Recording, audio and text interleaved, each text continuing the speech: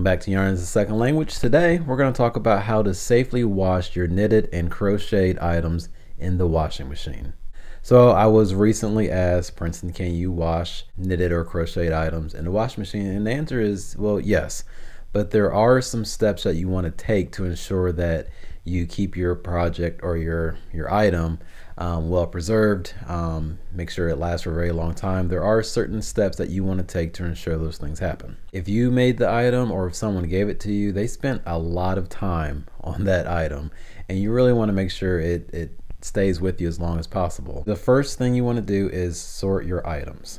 You want to sort your items based on color, material, and care instructions.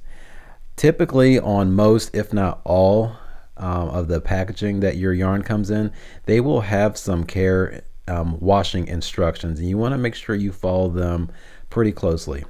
In fact, typically when I do my crocheted items, I like to always just put it on the gentle cycle, and we'll talk a little bit more about that later. But it is very important that you check for loose threads or any type of embellishments in your project. You want to make sure that you repair those before you put those in the washing machine. So your next item or your next step is you want to make sure you're using the right washing machine. Now, typically most of us don't have options. You have what you have. Okay. I have a top loader. Those seem to be a little bit more harsh on items than the front loaded ones. You do use a top loaded machine. You definitely want to keep them on a gentle cycle. One tip that I have for you guys is you want to sometimes, if your item will fit, use like a mesh laundry bag or even like a pillowcase. That's just going to be some added protection for your item. All right, so your wash cycle. Like I said before, a lot of times your yarn will come with packaging that has wash instructions on them. So this Premier Puzzle yarn says to machine wash on cold and tumble dry. We'll talk more about drying here in a second, but first let's just talk about the washing. So you definitely want to look at the label for their recommendations. I think if you have a gentle cycle on your machine, I think that is best. It's still going to get your item very clean, but it's just going to take it a little easier. It's not going to beat up your item as much as other cycles would. So typically most care instructions will mention using cold water, and basically this is to prevent any type of shrinkage. You want your project to be the same as it was before you put it in.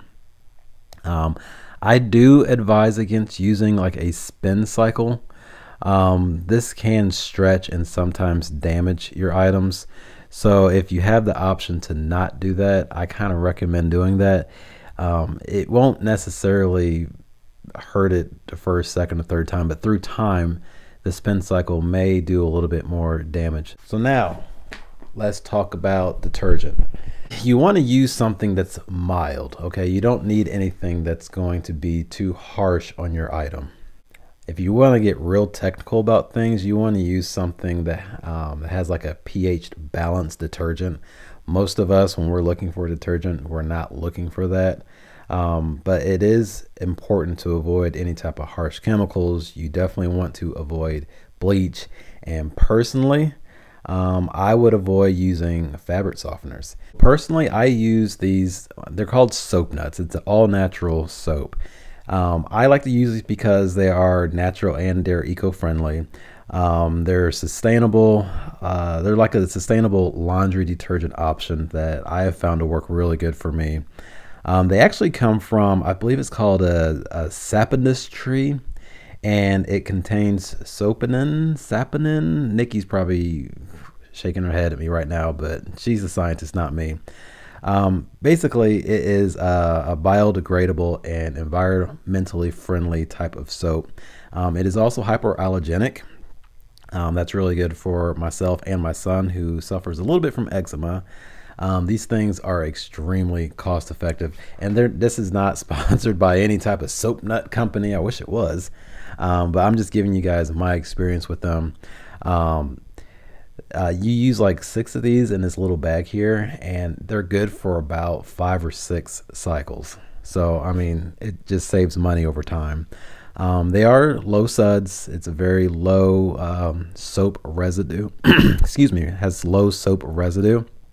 And this makes them really suitable for like your high efficiency washing machines, because it has less soap, so there's less buildup inside your machine and also on your clothing or your item. Last but not least, it does clean really well. It is a gentle natural soap. It cleans clothes, it removes dirt, stains, odors, and leaves the laundry clean, but does not have any scent. You're not going to smell anything on your clothes. Anyways, the point of all that was not to push soap nuts, but it was just to say you want to make sure you use a gentle, like a mild detergent. So like I said, once you get to the point where you're ready to throw your item into the your washer, if you can fit it into a mesh laundry bag or a pillowcase, that's great. You got your detergent in. The first thing you want to do is put it on a delicate or a gentle cycle. The shorter the cycle is probably going to be better. The less time it spends getting thrown around in water, the better. You definitely want to make sure your item still gets clean. And it will. It doesn't take a whole lot of time for your clothes to get clean, or your crocheted items to get clean. But you definitely don't want to do a very long cycle. This is just gonna, keep preserving your item and make sure you can wash it more in the future. All right, so after you get your item, it's washed, it's clean, you're gonna take it out of the washer. The first thing you want to do is you want to just check for any type of damage that may have happened. It's better to get it caught now and repair it now than later. Or if you have a bunch of frayed items or stitches, that's just going to deteriorate through time. You want to make sure you check it as soon as you get it out of the washer and repair it as soon as possible. So I have several items here that I have washed. I've got a hat here.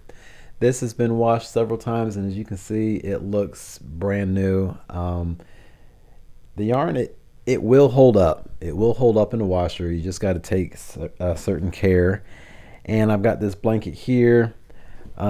We had a kid over, and they thought it was fun to play with this, and it got dirty because that's what kids do.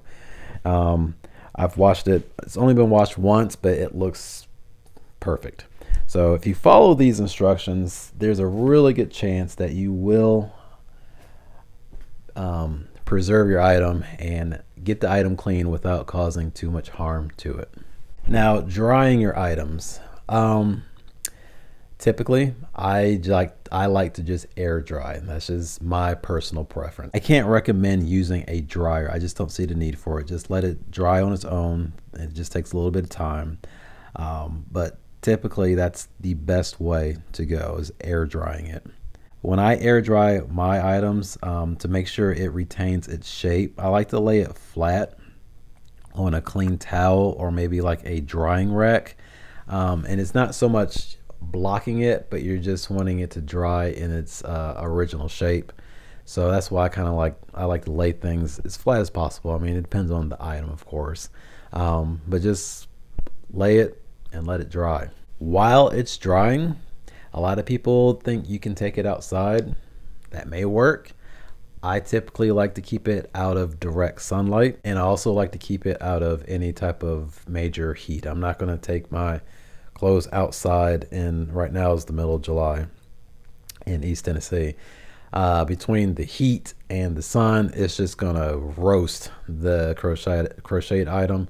So typically I don't put my items outside. I like to have it inside and let it just dry on its own. You're washing your items, I just encourage you all to be patient, be cautious during the process. Like I said, if you made it or somebody made an item for you, a lot of time and love and sometimes sweat was put into this item. So you definitely want to preserve it as long as you possibly can. With proper care, your favorite homemade items can last for many, many years. So there you have it. Thank you guys for tuning in. If you're not subscribed to the channel, go ahead and hit that subscribe button. It helps us out a lot. Hit that thumbs up button. Share the video. We really appreciate it. And yeah, if you got any questions, or better yet, I'm certainly not the expert at this, but if you guys have your own tips on washing items, please put them in the comment section down below. Like I said, this is just a big old community where we can all talk about yarn. And I know I'm missing probably a lot of different things that you guys have thought about that I haven't. So let's share all the information we can. But I do thank you guys for tuning in, and I look forward to seeing you guys in the next video. Adios.